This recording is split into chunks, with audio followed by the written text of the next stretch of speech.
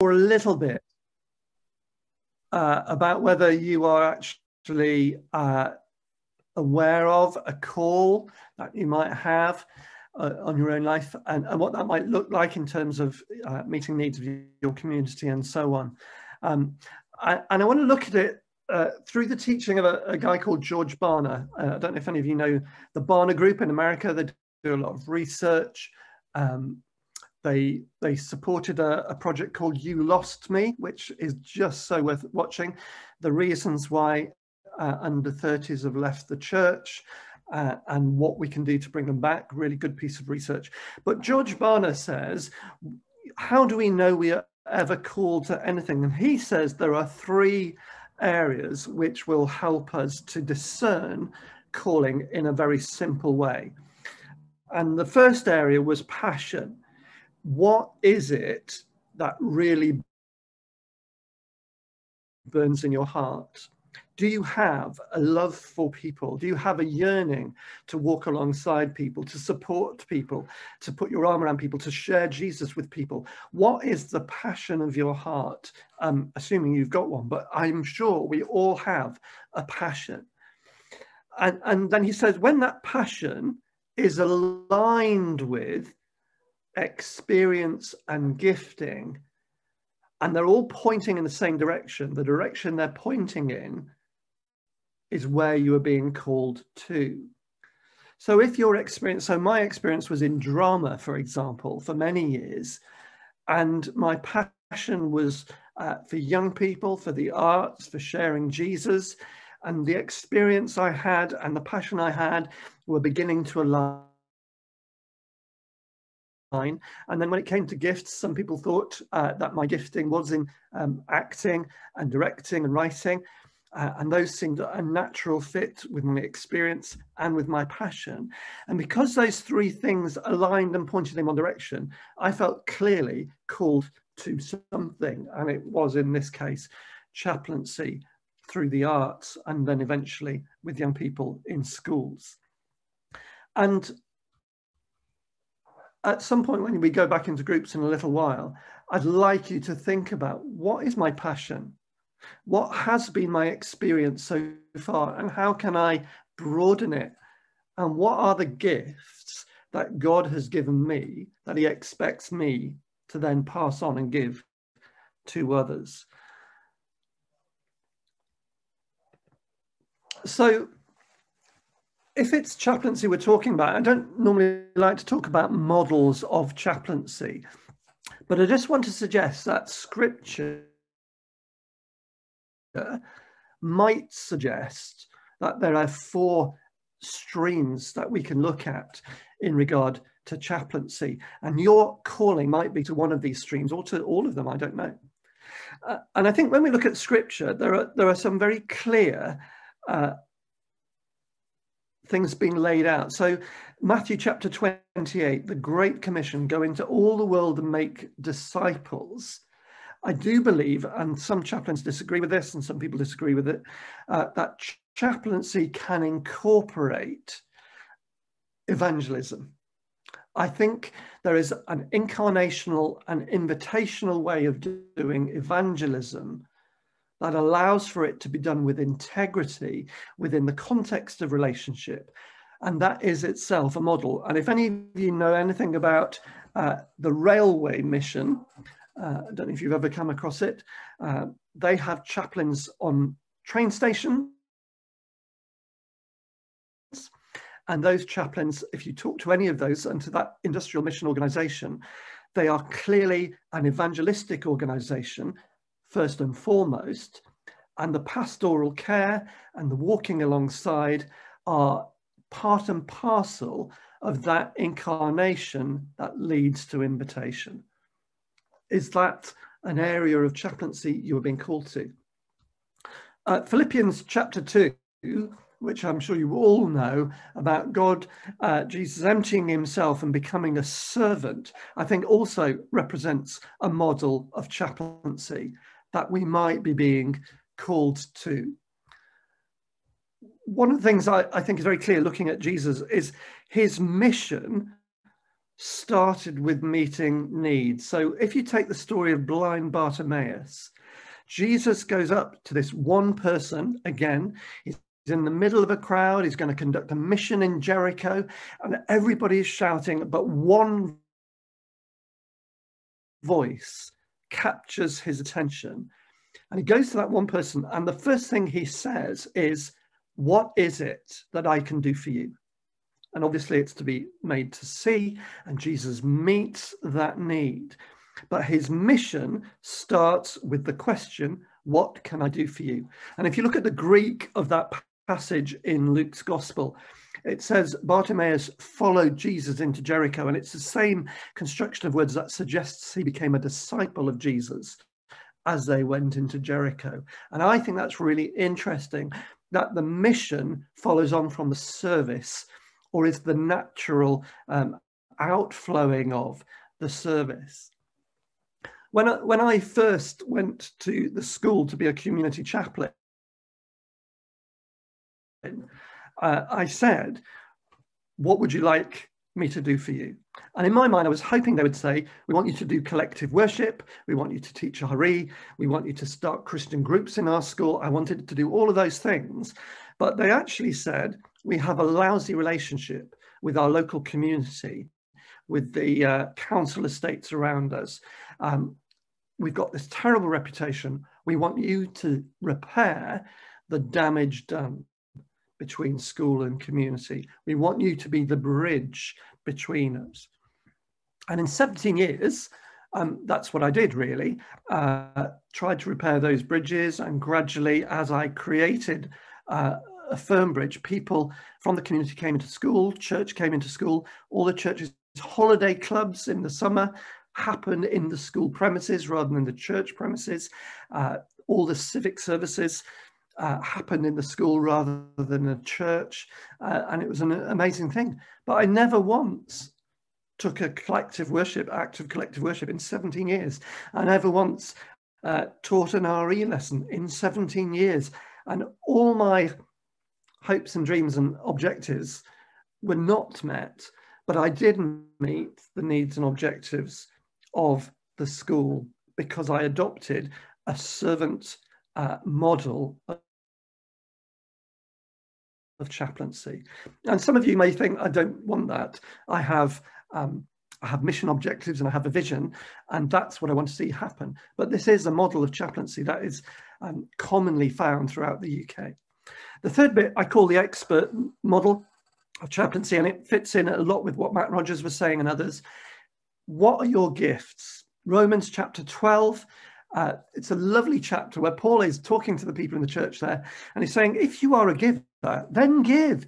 If you are an encourager, then encourage. If you are a listener, then listen. And Paul is saying, God has given you these gifts, use them. And so in the school that I was, we actually expanded our chaplaincy team. Somebody came to me and said, "I'm a trained counsellor. Can you use me as part of your chaplaincy team?" Talked to the head teacher. They said, "Absolutely, we need a trained counsellor." Somebody else came and they said, "Actually, I'm a dance coach. Can you use me?" And the head said, "We don't need a dance coach at the moment. We've got a GCSE dance teacher. We've got this person and that person. So we don't need that expertise at the moment." But if you have a gift, use it and see what God can do with what you have. And then the final model, which I think is the one I've alluded to most throughout the day, is the model of an accompanier. And you will know as well as I do that this is a model seen throughout the Holy Scripture. So when Jesus in John's Gospel promises the Holy Spirit, he talks about in the Greek the paraclete, which is the one who comes alongside. It's often translated as the encourager or the comforter, but it's the one who walks alongside. And it's a ministry there. And if you look at Genesis at the very start of the Bible, we see God, the Father, walking alongside Adam in the garden. If we look at Jesus in the Gospels, he's the one who walks alongside Jairus. He's the one who walks on the Emmaus Road alongside those people who are filled with doubt and worry and concern about what's just happened happened in Jerusalem. And when I speak to schools, particularly in FE colleges, and say, what is it you most want from chaplains at this moment? They say, we want someone to journey with our young people alongside of them through their issues of well-being and mental health and all the rest of it. And I think as a model of chaplaincy, the accompanying model is a Trinitarian model, because as I say, God the Father did it in Genesis, the Holy Spirit is the one who comes alongside, and Jesus's life was a model of accompanying.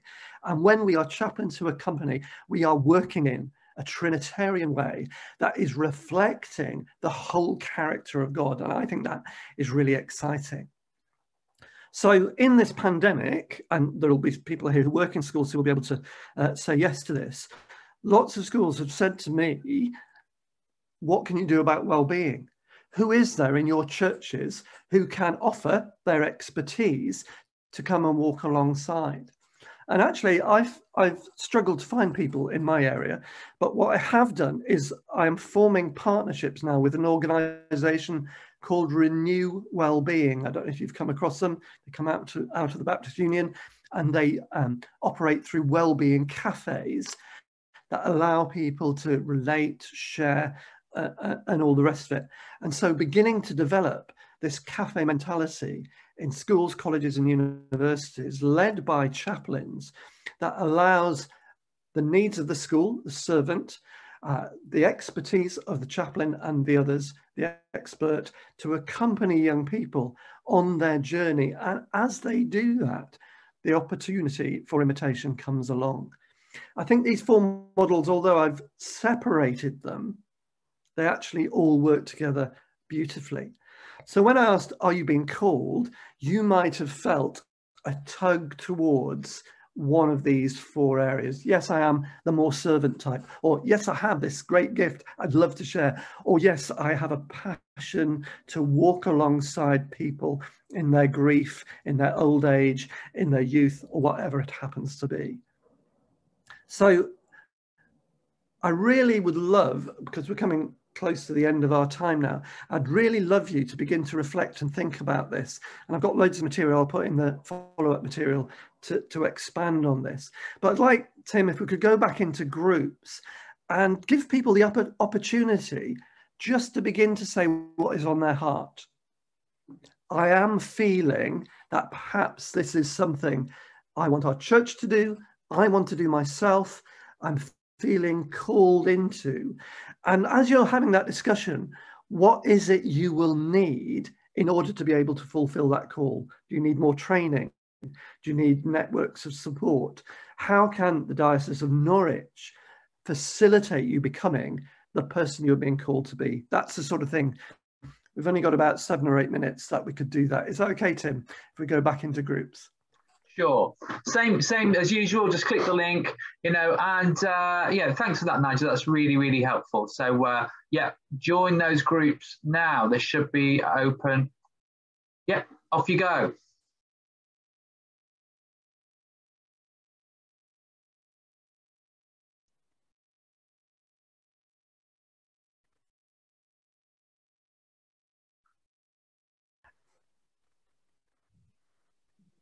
It's a good question. I was saying in the break, I've never worn a uniform in my life. I'm not an ordained minister, though I have trained theologically and all the rest of it.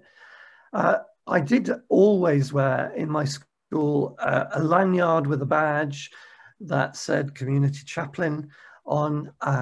It was a really good introduction for the various students I'd meet. They'd say, oh, what does that mean? What's a community chaplain? What's that all about? And that was quite useful as a way of visibility. When I've worked with city centre teams, the visibility is achieved there by 2 or 3 things. The one I've worked with in Leicester is one of them. A uniform, usually a t-shirt, sometimes a hoodie. In Leicester, they had a sofa on wheels, which had on the back of it a banner which said, this is the chaplaincy, and pull up a screen and all the rest of it. But actually, visibility was best achieved, I think, for me, was when I was presented to the audience. So when I was appointed at school, the head teacher said, almost quoting Jesus in a sense, "Behold the man. Here is the chaplain. Take note. This is who he is. This is where he'll be. These are the times he will be available." And when we expanded our chaplaincy team and brought in new people, we always did that. And then Nuneaton FE College, which is a really good example of FE chaplaincy, they managed to get into the prospectus.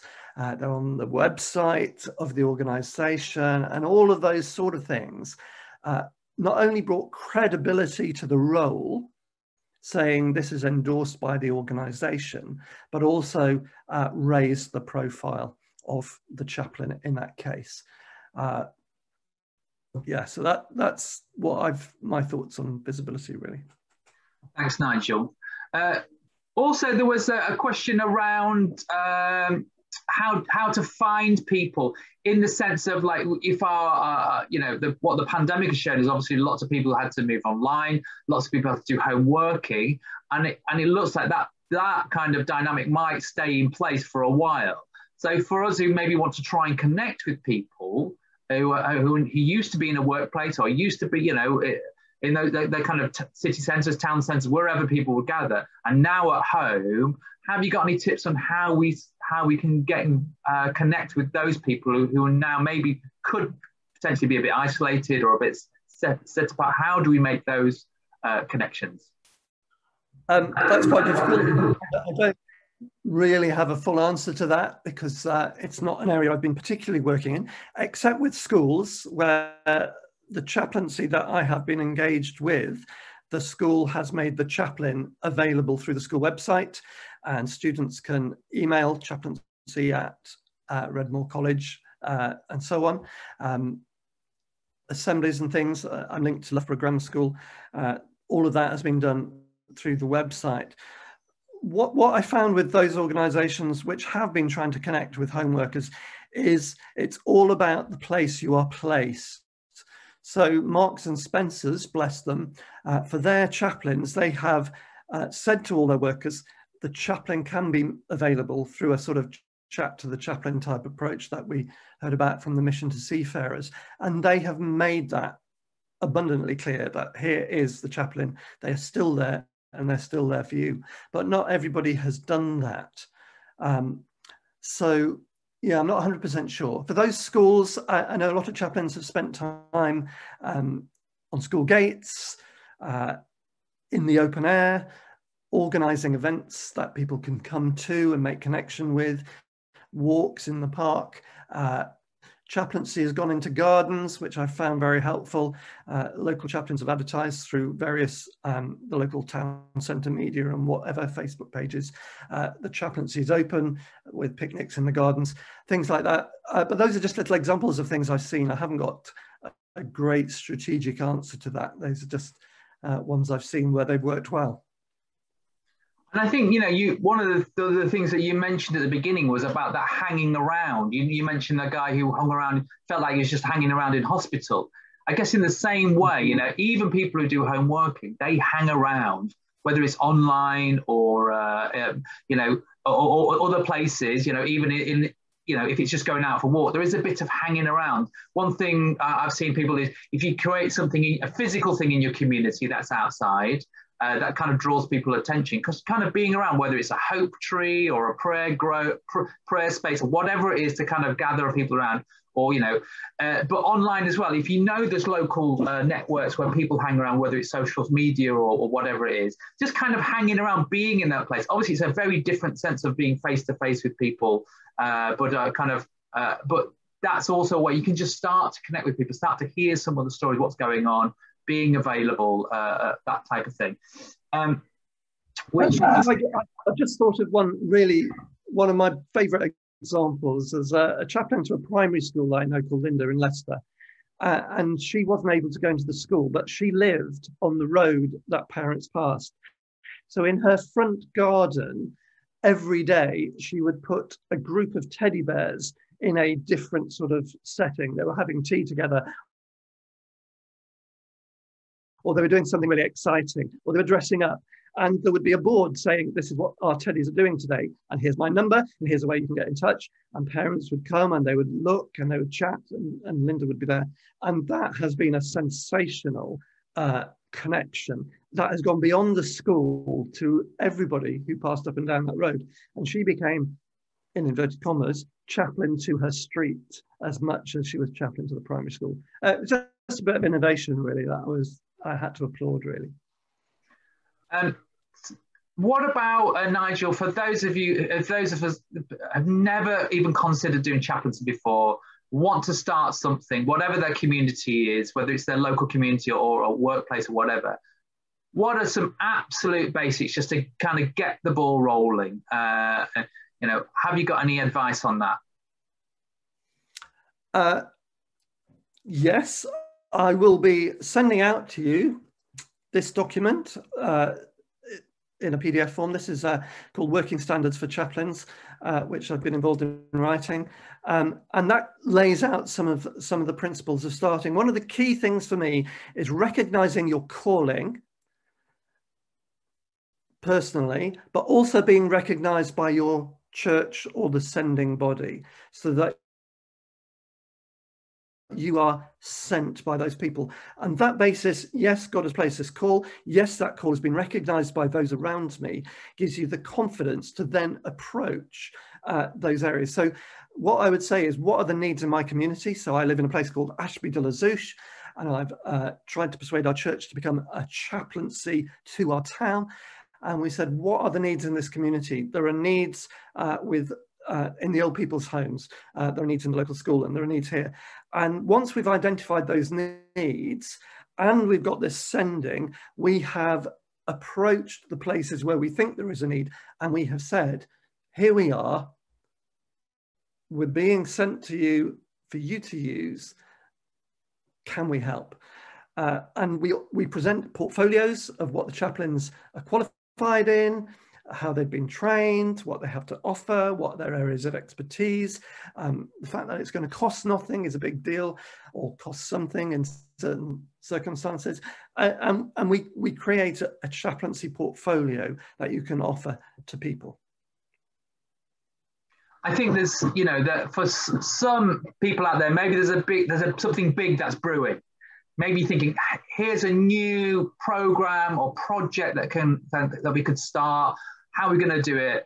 But I think for others, it's just a bit like, well, I know my village, or I know my street, or I know my little work group, and how can I just be that presence of Jesus in that place? And of course, there's a structural side of things. You need to get the structure right. I think that's where the accountability, if obviously you have to think about safeguard and things like that if you work, so being part of a structure, but also, of course, the most obvious thing is the relationality. There's no point having all the structure, not knowing anybody, so you need both those things. So I think sometimes we can feel a bit like overwhelmed or stifled, thinking, oh no, there's just too much to think about. But actually, I think the part of that kind of beginning is the listening. What's God doing in you, working out your passion, the things that I mentioned earlier, experience and gifts. Also, who have you got? Who do you know? Is there someone who could do it with you? Is there somebody who feels the same way as you? Find those people. Obviously, pray, and just see what's bubbling out. Because it's not about just, I'm going to do something. You're trying to listen to God, aren't you? Listen to your community, your context, the people, and thinking, what could we do here? And I think in the midst of all that, through wisdom and a bit of insight and a bit of trying to work it out, you can get somewhere. But don't be off put. Start small. I started a chaplaincy in a shopping centre just because I go there to shop, and I thought, all these people, and they're not coming to my, how can I be there? And it just started small. So there are lots in the chat. You may notice lots of people putting amazing resources on there. I'm going to try and capture that as well and send that out when we do. So there's like books, websites. There are lots of organisations that have been doing chaplaincy for a long time where you can get information as well. So I'll try and capture that as well. Obviously there are questions about training. You know, obviously you can be a full-time, you can do a degree on chaplaincy if you want to, if that's the way you're inclined. But I don't want any of you to feel put off. If you think, oh, there's something growing in me and I think I could do something, then, you know, then go with that. You know, maybe you'll end up full-time, maybe you'll end up with a degree, maybe you'll end up with all this other stuff, or maybe you won't. It doesn't matter. But what's the most important thing?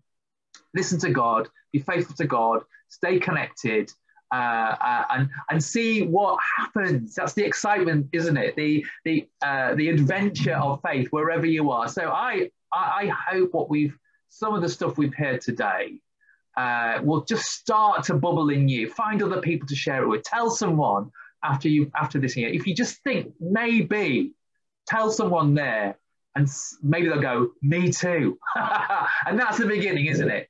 So I just want to say, look, thank you to Nigel today. It's just got a wealth of experience. Like I said, these things are recorded. The videos you showed, you'll be able to access them later. He's going to have a resource sheet with you. We'll share the slides. I'll capture the chat. You know, you can contact Nigel, you know, if you've got further questions. If you're in the Diocese of Norwich in Norfolk and you think, I'd like to go further with this, then talk to me and we'll see what we get going. It's all ad hoc at the moment, but we'd love to kind of have a longer conversation with you and see how the mission enablers in Norwich can support you wherever you are and getting something going to see the kingdom of God bursting out wherever you are. It's exciting. I'm excited. You may have gathered that. So I'm going to finish and I'm going to pray for us. Thank you so much for being patient with my technical abilities. Just want to say thank you, Nigel, for you've been brilliant. Just loads of food for thought. And, you've been there, you've done that, and you've shown it can happen.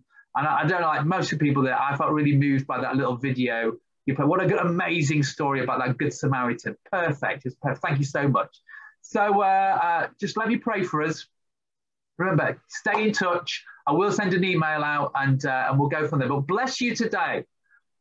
May the Lord bless you and keep you, his face shine upon you. May you know his peace and may he take you to places you never expected, people you never expected to be with, and stretch you in so many ways that when you look in the mirror, you don't recognize yourself anymore. In the name of the Father and the Son and the Holy Spirit, amen. Go in peace to love and serve the Lord. In the name of Christ. Amen. Amen. You're not an Anglican. Amen. Bless you all. Thank you. Go and enjoy. And thank you, everybody. Stay in touch and we'll talk soon. Bye. Okay. Bye, everybody. Bye. Bye. Thank you so much.